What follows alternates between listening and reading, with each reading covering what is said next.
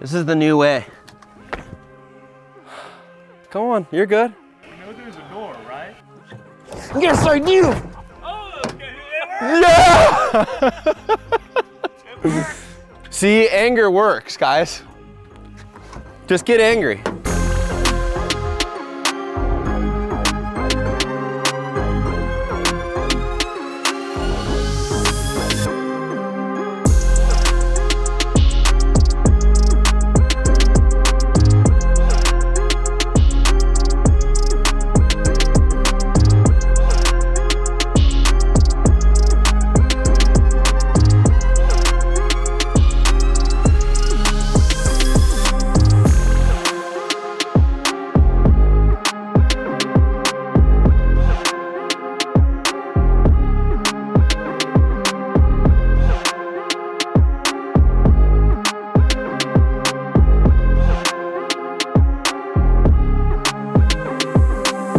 Hello, hello, hello, hello.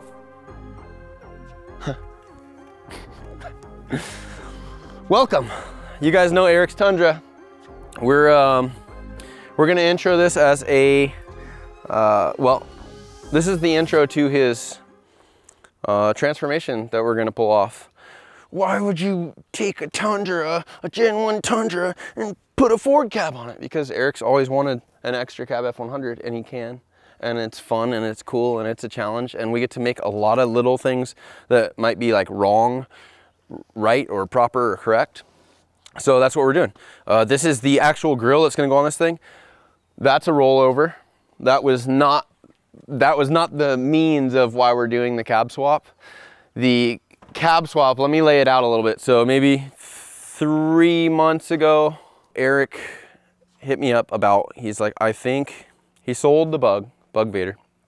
And then he talked to me about the Tundra, and he's like, well, he's like, I'm looking to maybe get a 1400 truck, or I want to do something where we can race something. He wanted a full size. We started looking around, started looking at different vehicles, figuring out what it would take to make some of the ones we were looking at what we wanted.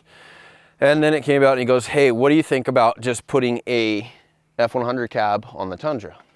That means not cutting the cab away from the cage. That means cutting the center portion of the chassis off completely, bare frame, leave the rear pivots, leave the rear shock mounts, leave the front shock mounts, the cross member, engine placement, trans placement, and frame rails. Just removing that chunk, face off. So that's where we're at. LS Fest comes around. He was gonna drop it off the weekend after LS Fest. And I didn't go, it's just too busy, too much shit going on. And I'm like, I told multiple people, I said, Eric's gonna roll the truck. He's gonna roll the truck, I can feel it. And I have like intuitions like that, and I always trust him because I can rely on him. Enter rolled truck the first night that he's there. So it's not about driver or any of that. It's just about pushing vehicles, and when you push them, stuff happens. And especially when you're a ex-professional skater, that's the name of the game. Do the trick until you land it. You fall, you get up, you do it again. It's Eric. Think about it. He's just an old skater. This is his mentality. This is just another tool he's using to push his extremes in his life. So where we're at now, vehicles here, cab is in the shop, got the grill. We have McQueen hood, McQueen front fenders, McQueen bedsides. We are going to demo this whole portion. There's some details in here I'll go over that are gonna be challenges, and demo the all the upper chassis here. So all the down tubes, everything, C-pillar, all that, we're gonna find like tasteful, appropriate areas to tie into where it makes sense. Take this thing off, put the F100 extra cab on, door slammer style. It's got a lot of patina on it. We'll talk about that in a second too. And then we're gonna build a full 2-inch score tagged, race legal cage. This cage in here is not the right application for the vehicle and how fast it goes. It is, the craftsmanship's okay on it. It's just not what, this truck goes fast, and it's got a lot of power, and it's fairly heavy. That's just not what you want in there to feel safe. So what we're gonna get is we're gonna get a big ass cage in there. a lot more room. It's tremendously wider than a first gen Tundra. And then we'll also put 4 PRP Alpha composite seats in there. So there won't be those, there was like side-by-side seats or smaller suspension style seats in the back. We'll put 2 PRP Alphas in the front, and then we'll do like theater seating in the rear where they'll be like shoulder touching just for packaging. That's the biggest ticket. We're gonna put a different dash in there. Obviously keep the same electronics, it's all pretty dialed already. But there's definitely gonna be some details as far as negotiating the chassis, because there is some center chassis in here that we might wanna leave. I have a real special recipe for where the body's gonna go on here. The wheelbase actually checks out perfect. So we will divulge more of the plan with the body next episode, but at least right now we can kind of talk about where we're gonna cut stuff and how we're gonna do that.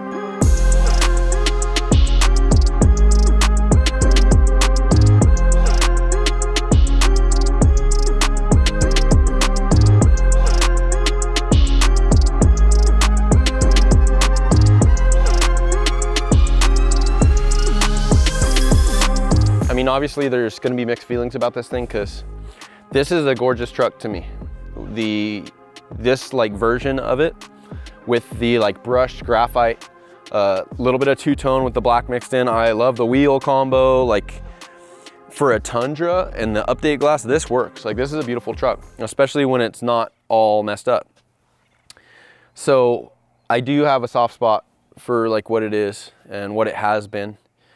But with Eric, you know, if this is what he's always wanted, an extra cab F100, and well, why not just keep this and sell that and buy this? And it's just, sometimes that's not what you do. And especially when you have vehicles and you're attached to them, you just like, this thing works really well for what it is, and it's kind of dialed, and we'll have to retune it. Might have to respring it, I don't know. But I want to be clear, like this is still a pretty girl. I love her. I'm excited for the endeavor with the F100 cab too. One of the issues that we were kind of fighting is this is a mid-mount fuel cell, meaning that the fuel cell is not back behind the rear axle, but it's, I mean, you could call it rear still, but it's a mid fuel cell. So it's in front of the rear axle, it's behind the cab. These trucks love to have weight in the rear. They just track better, they handle better, like it's easier to valve them. There's a lot of benefits to that. That being said, we are planning on running fuel containment under the spares in the chassis, but there's like a storage box we built in there. We'll be able to get a pretty good custom shaped tank in there. So that's the plan for that. I can't believe that works. I would have never done that though. You know, that's not like a thing you do. So the cage that's in this thing, it's not what this truck needs. This truck gets driven fast, it gets driven hard. It's subject to rollovers, and there's nothing necessarily wrong with that, but we just need to put something in here that makes sense for the vehicle. And that's what we're gonna do. So we'll have proper A-pillar, secondary A-pillar, B-pillar, proper C-pillar, back wall. There's some stuff on the rear we'll wanna remove, I'll get into that. And then, like I said, we'll have 1, 2, 3, 4 seats. This thing's pretty narrow. Once that cab goes on, the other nice part about that is the F100 cab is so wide that like the stick out here from like, say outside a door to tire, it's gonna be minimal. And you can really see it, like even with the grill from the front, the glass is gonna like actually be proper on this thing where you're not gonna have the tires sticking out all crazy. And in the rear, we're not gonna have to do the thing, you know, one of the distasteful things that sometimes you have to do is if you have a really wide rear, you have to like kick your bedsides out or dovetail or whatever you want to call them, but it's a nasty thing to have to do for design. So we're not gonna have to do that either. One of the most problematic areas I see as far as finding solutions is cutting somewhere in this section. There's a lot of chassis work here. There's obviously sheet metal tied into this thing, but there's big junctions like this. And I think we really have to figure this out because this main stringer tube coming out is going to the A-pillar section. And since the A-pillar section is gonna be removed so far outward, we're gonna have to really make like just nice executive decisions on how to land this stuff strategically and functionally, where it, you know, first and foremost, it's strong and it's proper, but it also doesn't look like we just added a new cage to a pre-existing chassis. That's the stuff I love about this project. That's what is really going to be fun to see. A lot of this stuff is going to be done by my guys. I've got a lot of stuff I have to do on my own, so this is just going to be something I can really kind of watch and see the progress on every day without having to have my hands balls deep in it. Whoa, on a gnarly one with that stuff today. What I was mentioning too is the C-pillar. So on vehicles, when I mention pillar, A-pillar, B-pillar, C-pillar, and the best stuff is an SUV with a D-pillar. But there is no C-pillar back wall or cage in here. It's just this. This is your actual structure. And it's just, there's not a connector or anything. So we can we'll just demo this down tube, demo that off, cut, grind, sand, cut this guy, grind, sand, that's it. And then we start fresh right from there and we dive in. What we'll want to do is remove this all as one.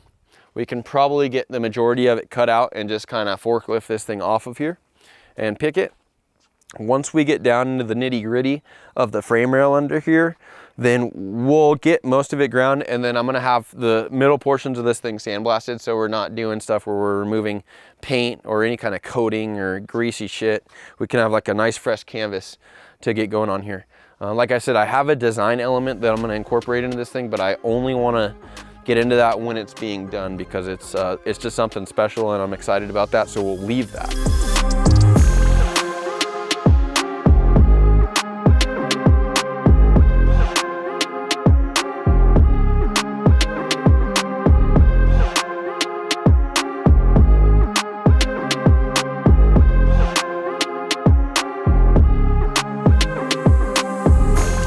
What is the schedule and the plan for this? What stages are we gonna do this in? How long is it gonna take? When's it gonna be done? Eric is gonna hit Midwest Dirt Fest with this thing. He's gonna go out with Blake. That's in roughly, I think it's like 70 something days. What we're gonna do is make sure we get everything, all the necessities done. So obviously cabin cage off, new cabin cage on, everything tied in, dash in, everything working. The way we're gonna do the body on here, as far as, fixing it to the frame or the chassis, we're not gonna go hardcore sealed cab style, where it's all silicone bronze, full tie-ins, completely sealed. You could fill it up with a hose and it won't leak, not any of that. This will be a slip cab style. So there will be some panels that'll be silicone bronze. A lot of them will be race style panels with aluminum. You'll be able to buzz those off with nut plates, crazy access panels, everything's serviceable. And on the actual F100 cab, we will put like return strips where we can either use aircraft rivets or some kind of fasteners or nut plates, and we'll build that onto the cab, and they'll just have a flange. And so when this thing rolls again, we can just get another cab and we'll know that we build those strips right there. I might even just get them lasered, and we know exactly where we need to put them on the cab, and we'll put them on the cab, and then boom, that thing will bolt on again. So that's our program. We're not gonna like go full kill. It'll also have a removable windshield. The removable windshield is gonna be another challenge because that's, if you look at the profile of an F100, it's got a very radius corner windshield. So we'll have to really work the aluminum that's gonna be the frame for the removable windshield kind of into the car, and figure out a mounting system that's going to be a little different from the traditional ones we've been doing. As far as the details, like that stuff, we need to get it as far along as we can so it can go to Midwest Dirt Fest and go rip around, and then he can bring it back and I can have the guys solidify all the details on it. The freedom we have here, just like on the exotic Prerunner, I see a lot of like tube chassis trucks and even frame rail trucks where they have the chihuahua, like this tire is so close here, and then the glass and the opening is like juiced all the way out here. You got to do everything in your power to not have that happen, and I see it get overlooked, and it is what it is. But at least under the studio roof, we have the canvas to kind of orchestrate that properly. So we get F100 cab, I Cleco the front fenders, Cleco the bedsides. Cleco meaning I just use a temporary fastener to kind of hold the gaps and set all the body lines right, and we'll set the gaps, the door gaps into that. The rear bedsides might have to have like an overlap onto the cab, which is always style points. So get that, and then float this thing right where the wheels are perfect into the wheel openings, and we don't have any, because no. So what I wanted to do here is just give you guys a intro into what we're going to be doing with this thing. This will need to go out with Keith, KDM Shock Technologies, Keith Marigold, and get retuned. We are making a lower center of gravity here. We are adding fuel to the rear, and we're adding more weight into the middle. So no matter what, this thing needs to have a revalve to get it to work perfect. It was already working phenomenal. It's very drivable. If you go back to like the Glamis, I mean, I know it's Glamis, so you're not in super hardcore desert conditions, but it still goes through big stuff really fast.